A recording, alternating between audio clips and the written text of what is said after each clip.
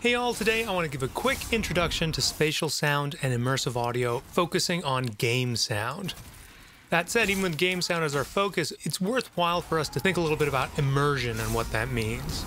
After that, I'm going to quickly talk about spatializing distance manually, how we do that in a DAW or with a waveform editor, and then we'll check out building space in game audio and connect that back to these ideas of immersion.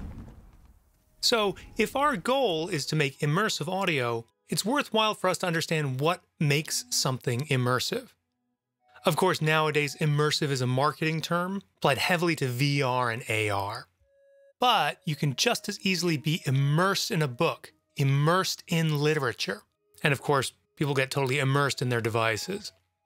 And these examples, especially the low-tech book example, it certainly doesn't have to rely on the technology for it to be immersive. Good place to go is Jen H. Murray's Hamlet on the Holodeck from 1997. She writes, "The experience of being transported to an elaborately simulated place is pleasurable in itself, regardless of the fantasy content. We've referred to this experience as immersion. Immersion is a metaphorical term derived from the physical experience of being submerged in water. We seek the same feeling from a psychologically immersive experience that we do from a plunge in the ocean or swimming pool, the sensation of being surrounded by a completely other reality, as different as water is from air, that takes over all our attention, our whole perceptual apparatus." So again, while the book isn't necessarily immersing our senses, it's taken over our perceptual apparatus. Okay, so to return to our question, what makes something immersive? Maybe one answer is immersion isn't about creating a realistic experience. It's about creating this immersive world, this other place that can take over our senses. You can be immersed in Lord of the Rings, even though wizards aren't real. Put another way, let's talk about breaking immersion. Immersion isn't broken when something isn't realistic. Immersion is broken when something doesn't fit into the virtual world. You're immersed in listening to a band's recording, and then there's a wrong note that brings you out of that world. You're immersed in reading a book, but then there's a plot hole, or a character acts the way that they shouldn't act. These events that don't fit into the world are more perilous to our immersion than whether something has a reality to it or not. Okay, so then what makes audio immersive? Same idea, it's not about our audio being real, it's about our audio establishing a world. I've brought this up before, but if we think about a lot of the commercial recordings we listen to, they aren't about creating reality.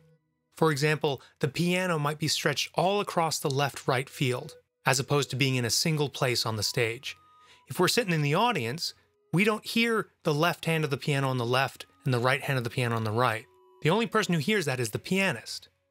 But then the pianist also doesn't hear the vocal right in the center. And thinking about the panning of our drums, drum sets are enormous in the stereo space in a way that no one in the room listening to that ensemble would hear them. So these recordings aren't about creating reality, they're about creating a kind of hyper-reality. Once again, I've talked about hyperrealism before, so I'll cut myself off there. But to give a quick example, think about an Instagram photo of food.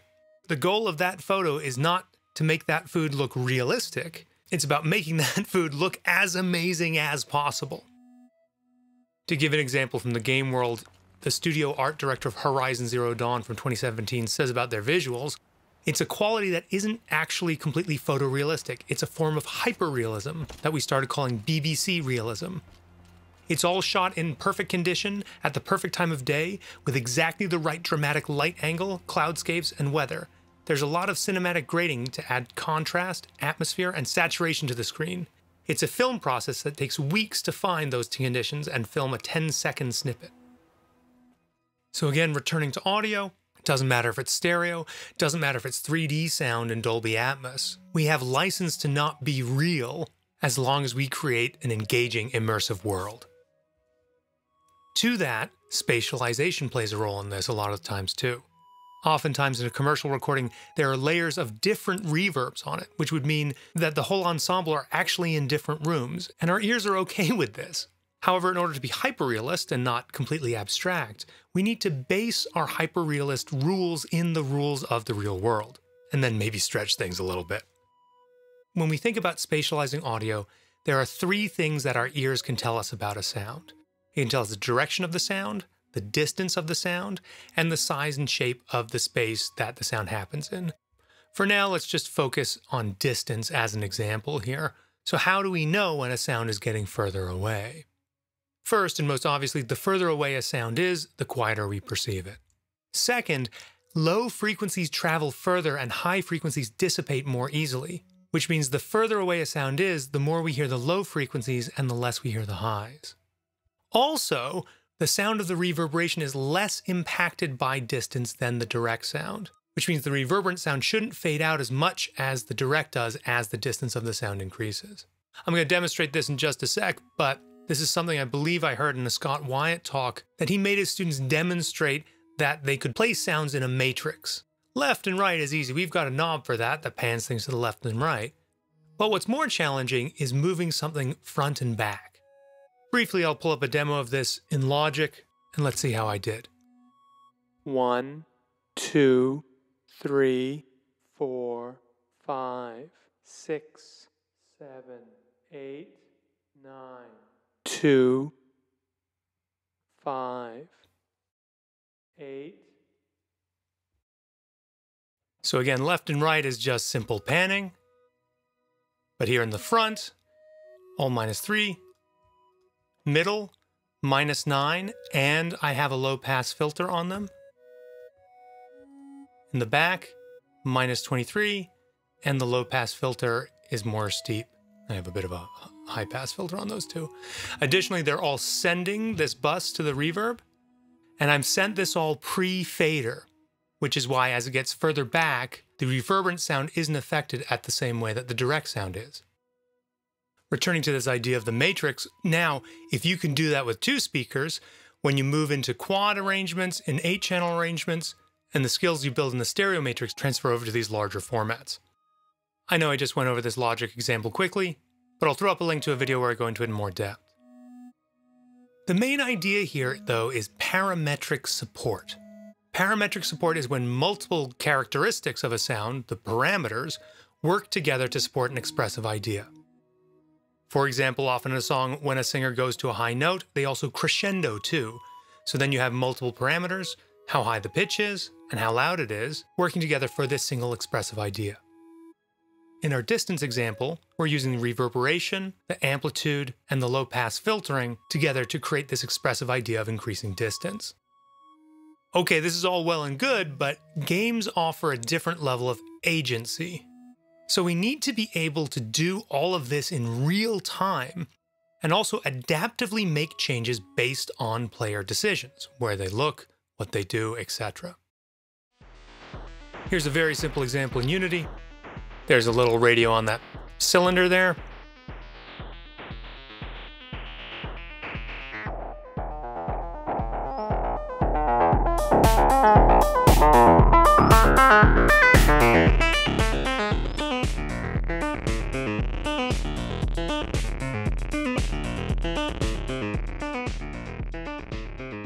And we can hear how this is adaptively changing as the distance and direction of the player changes. In Unity, the first step here is to think about audio sources and audio listeners. Audio listeners are what's going to hear the sound, and so these are generally placed on the camera. At the start of things, there's not much to mess with on those. But on the radio, there's also an audio source, which has a number of characteristics here. Now, we can go to the Unity documentation for more on this, but I just want to give some basic ideas that can transfer over to whatever platform and game engine you're using. First, we have the audio clip, which is the sound that we're playing. And then significant to our perception of distance, we have a volume control here. We also have a reverb zone mix, again in the same way that we had that send in our DAW. But significantly here, we have this spatial blend. So if I set the spatial blend to 2D, listen to what happens.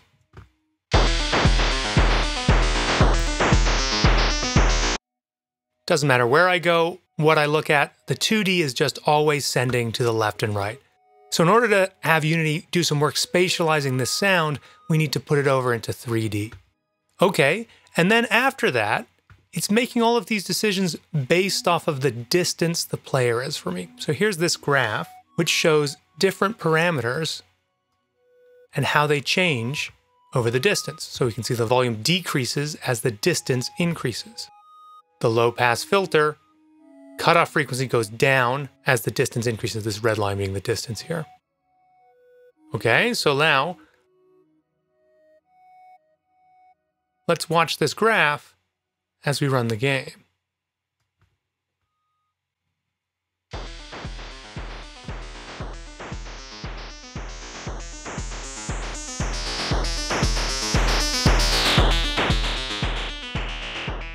There's some Doppler effect in there too. I might turn that down.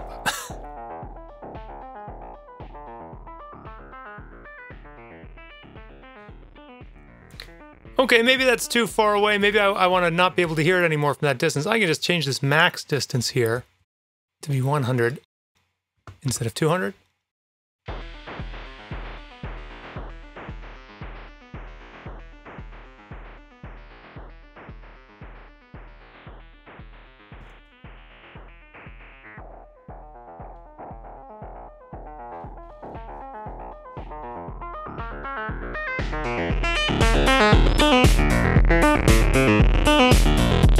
Okay, pretty neat.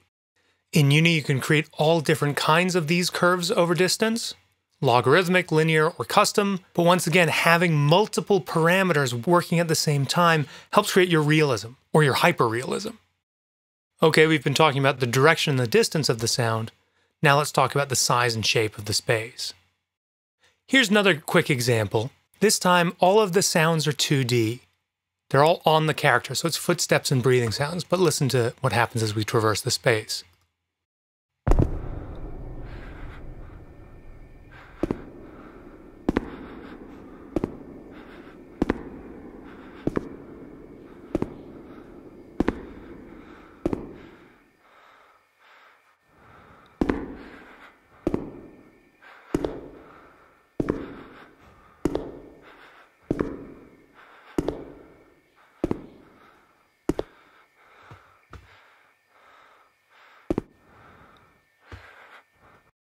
So in this case, there are different reverberant spaces created, moving from a very echoey space in the room, to a tighter echo in the hallway, to a more open space outside. In Unity, these are called reverb zones. And so you can see there are two circles here. One is the min distance, which as long as you're inside of it, you hear all of that reverb sound. And after you leave this min distance, it starts to fade out that reverb effect until you reach the max distance when it's silent. And so you can overlap your reverb zones as you pass from one space to another to give that impression of the different spaces. Okay, so we know about reverb, we know about creating sources. So all we need to do to create our complex immersive environment is just attach a ton of sound sources to everything, and then the result should be a hyper-realistic immersive space. Honestly, I think that's a pretty great idea. However, the issue comes down to resources. Can we use that much disk space for audio for the game? Can we use that much processing power? Maybe not, but we can cleverly create immersive soundscapes with a mix of different things. We can have an area loop that's maybe just a stereo recording that's played into the player's ears. Now, this might not be terribly immersive, but this provides the bed for the other sounds going on. So in the case of this corridor, I just recorded an empty corridor on a stereo mic. Then source loops, I created sounds coming off of the fluorescent lights and fans. And these loops are different lengths. So maybe one is 10 seconds, one's 11. So when they loop, they don't loop at the same time, creating a constantly changing environment. And then these are placed in 3D space. Additionally, I have some sounds that are just sort of one-shots. So rather than being loops, they're just single random clips that come from a space. I have a rattly pipe above the player here.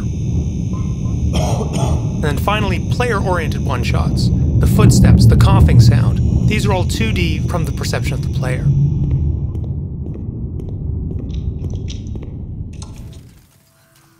Again, these are all just some very basic ideas to help you start thinking about how you can make immersive environments. Remember that immersive doesn't have to mean realistic, but drawing from reality allows us to make something hyper-realistic. And then you can create an engaging audio world that your players really want to spend time in. I'm going to leave it there for today. Let me know what you come up with.